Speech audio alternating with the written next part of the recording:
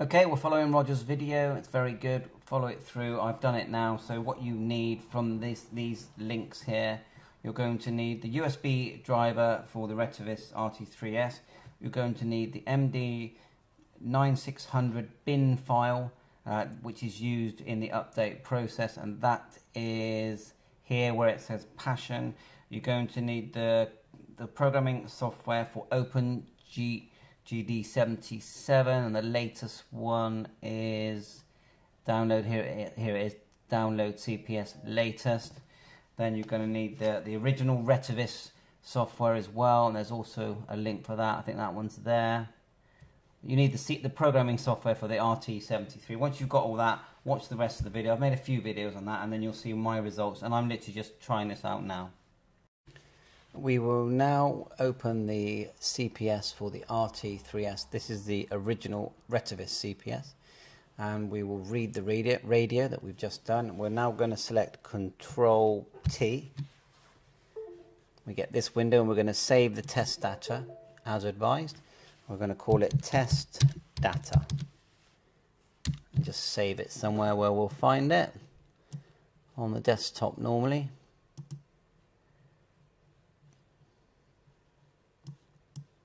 Desktop, just save it, I'll find it later. Okay, close that down. Now we're going to turn the radio off and put it into DFU mode. So turn it off, and we hold the PTT and the button above.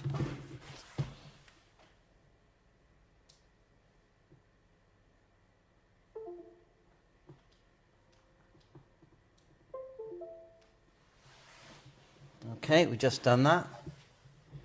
Now flashing red and green. It should show, if you go right click device manager and look at, where is it, universal. I always look in ports, but no, you look in universal, and it says STM device in DFU mode, so we're happy with that. Okay, so let's just minimize that for a minute with my son's thing. Okay, this is the page we've been using thanks to Roger, which is VK3KYY. It's got a whole video how to do this. It's just me doing it at home. Now we're going to click the little file we've got with everything on it, and we're going to open the OPENGD77 coplug. We're going to choose radio type, and then select the bottom one, MD9600. Now extras, and then we're going to go firmware at the bottom. Okay, click MDUV3, and we're going to select the donor file. So this is the MD9600 bin, which is here. We're going to double click that. That's an OK. Now the radio is in DFU mode. So now we're going to select open firmware file and update, and it should put OPENGD77 onto my radio, and we know that when it finishes it's going to look a bit weird. Now we've downloaded the OPENGD77 firmware, and I showed you that before, so we'll double click that, and this is what we expect to see. The radio just goes black. So we're doing this live, and then what we're going to then do is add in our, back up the flash, and then add in our coplug. Yeah, so it's booted up, and you can see there, hopefully it says settings updated, which is what we expected to see. So we'll just close that down now, that window, and then we're going to go to extras, OPENGD. We're going to do the backup flash as recommended. That does take a while, so we'll give that a minute. And the radio says on the front, backup flash.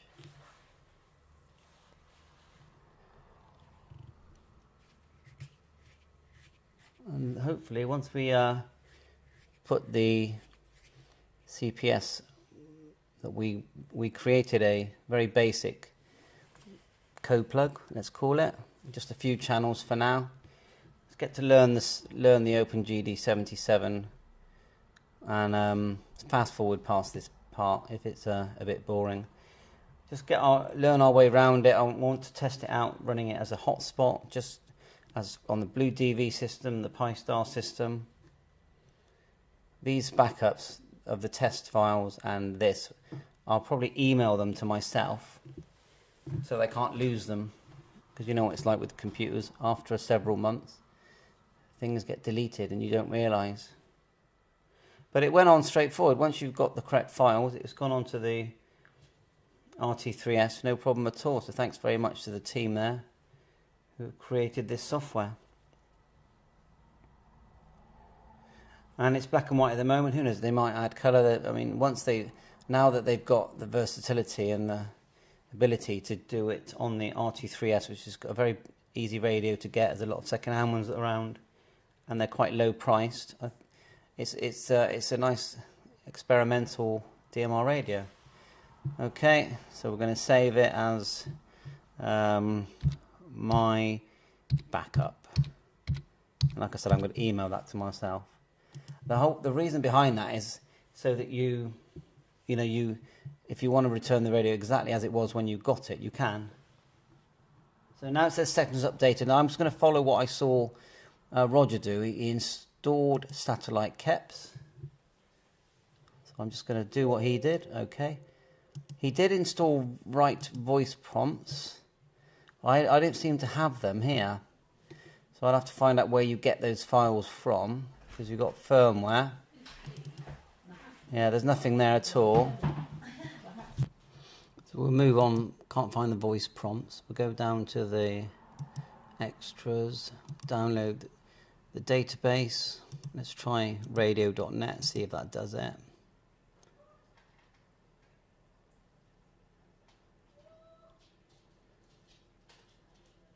Otherwise, we do have a CSV file. We could try that as well.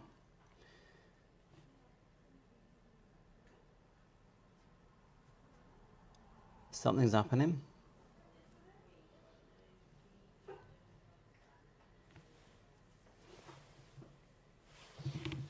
There you go, and the radio says settings updated. So I'm going to click right to radio.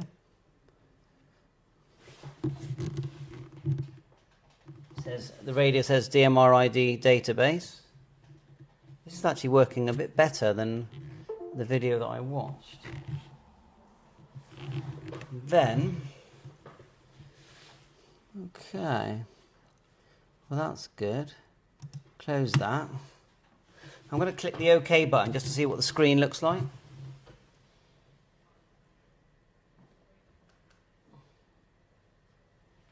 So yeah, we've got the weird figures on the screen. So now I'm going to write the code plug. So what we're going to do now is go extras, OPENGD77 support. Then we're going to select write code plug to radio. We've done those other things. And hopefully when it comes back to life, we'll have a radio that looks like normal.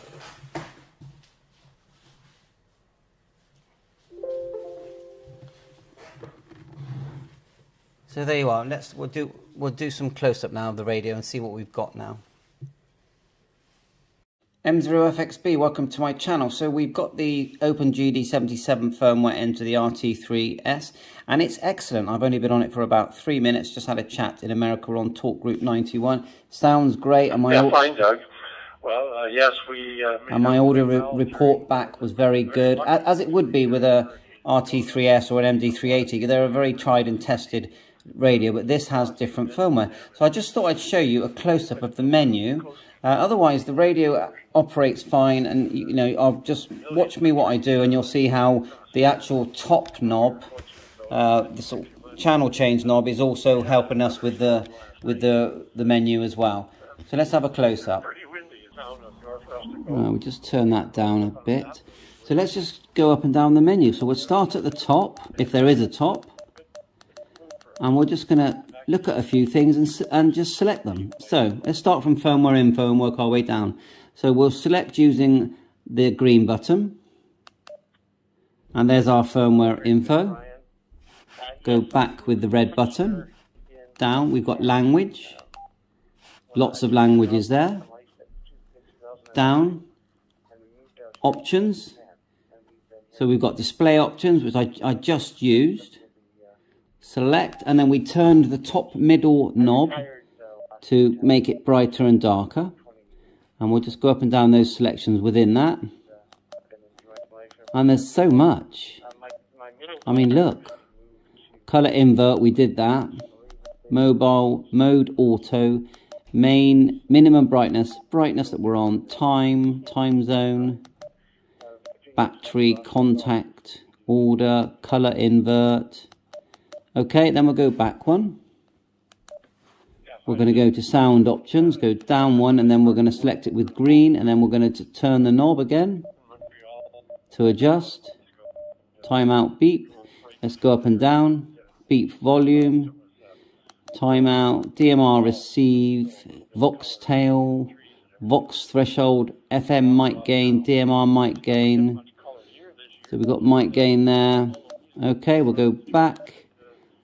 Then we'll go to general options. Green button. We are going to use the hotspot. I want to give that a go tonight, hopefully. Hotspot off. We're definitely going to try that out. You connect it to a cable. You can connect it to Blue DV or a normal Pi-Star hotspot, and then you just select it in your Pi-Star settings. You select the MMDVM to be an OPENGD77, and it works. I've seen it work. I've been told by people that have tested. Auto power off. SAT manual, not sure what that is. APO, GPS off, so that's, I'm going to turn that on. And that's who's talking now. Look. We probably shouldn't hold the channel too long. So just push the menu again. But I'm glad I heard. I've seen your call on the list. Options, general options, GPS, then you turn the knob to turn it on, so that's on now. SAT manual, oh yeah, we've got satellite mode. Key long, yeah, the long and short key for the programmable buttons. Key repeat. We'll leave hotspot off. Temperature, look. Battery. Oh, very good, Brian. Well, say hello to Judy for us. Auto power off. Okay, and then we'll go back. We're going to go down to radio options. Select. Band limit. Filter time. User power, DMR, what was that one? I missed that one. DMR, not sure what that is. Allow PC, UHF squelch, PT latch, UHF squelch 45, yeah, we know what that is. VHF squelch, and it actually says 220 squelch. So you're telling me that this radio does 220 megahertz? That's news to me. PTT, DMR latch. I'm going to go back. So we've looked at all those options. And then let's look at what we've got here. Last heard. Can we scroll that? No, but there's last heard. Back. Radio info. That's the battery. Looks like the battery anyway. Satellite. Now, we probably haven't got a GPS lock, but let's push it anyway. Not set. So we need to set, yeah, I did see that in the instructions that it won't work unless you put in your location and things like that. So GPS we've turned on. Zone, we've got a few zones in here. They're the zones that I've put in, but it will hold many zones. We've even got my OpenSpot 4 in there. We'll play with that later. Contacts, I've only put in about 10 contacts. DMR. There you go, that's the contacts that I put in. And it looks like we're going up and down with the arrows. If I choose a different one, does that mean it's going to change? I'll just do it just to see if it does. And then we'll go back, back, back. No, it's still on the same contact that I was on, which was Talk Group 91. Menu again. Contacts, channel details. That says hotspot, says the frequency, the mode, the time slot, and eco, whatever that is. RSSI. Is that just a signal meter, is it? Or it's sound? November 4, Charlie. It looks like it's sound. Firmware info, language options, last heard. Let's put that in. That's who just called through. Radio info, GBIT. So there you go. That's a quick overview. And I just think it looks fantastic, and you've got to think about the, you know, the potential for this. It's basically a programmable radio. The hardware is in there already, isn't it? It's typical it's going all blurry now, we're at the end. We know it's a VHF UHF. I know it did say 220 megs, but I'm not sure about that. But we know it's a VHF UHF DMR radio. It's got a good speaker, good microphone. It's got a color screen. It's got programmable buttons. Everything's there to experiment with. So I hope you find that interesting and catch you on air 732. It's the OPENGD77 firmware, and thanks very much to the team that have made that. RT3S OPENGD77 firmware.